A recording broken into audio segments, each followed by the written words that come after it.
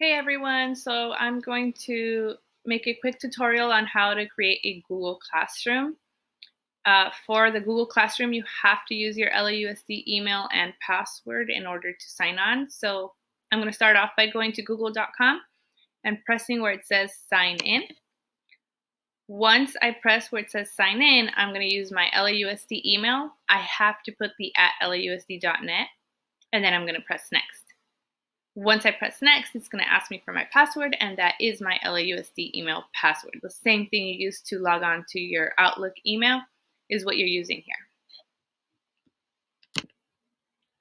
Once you are signed into your Google account, you'll be able to see that we have different applications we can use. I'm going to go to the upper right-hand corner on this grid. It shows me the different applications that we can use. So I'm going to start off here by going to the one that says Classroom. Once you press on the Classroom application, if you already have a class, they'll show up here.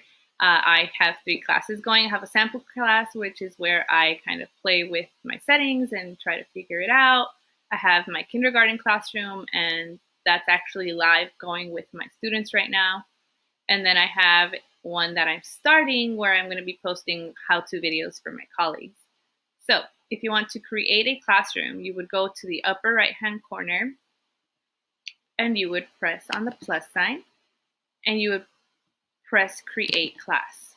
Once you press create class, it'll ask you for name, section, subject, and room number. You do not have to fill all of them out. The only one you have to do is the one that says class name.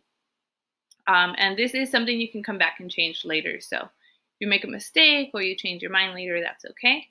You would then press create. I'm going to press cancel because I already have one. But once you press create, it's going to take you to the home screen. This here is your home screen. It starts off by taking you to the stream, which is like a live feed of everything that you've been doing or that's been happening in the classroom. You also have a class code under the name of your class. So this is helpful because there are 2 ways that you can invite your students. One way is giving them that code. They would follow the same steps we just took, and instead of pressing create classroom, they would press join classroom and use that code. Or you can go under people.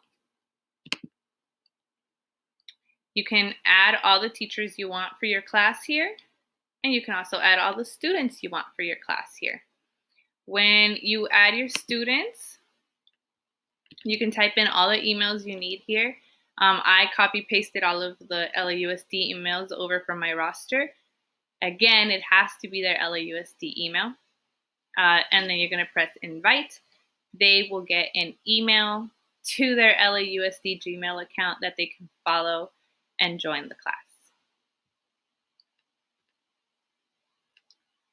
One thing that I do want to show you is how to turn off notifications, and that's just because I noticed that every time I created an assignment, I would get an email. And there was another teacher who started this off with me, and she was getting emails every time I created something.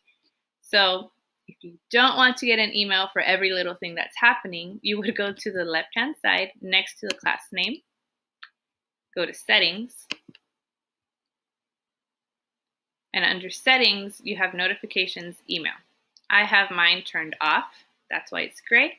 If I turn it on, I would be getting emails for all of these things. So I'd get an email for when somebody commented on a post, for when somebody turned something in late. You can customize this if you want, or if you're like me and you're like, no, thank you, don't send me all those emails, you can just turn it off. So this was a quick tutorial on how to start a Google Classroom. If there are any other things that you would like me to make a video on, please just let me know and I will do my best to get that out.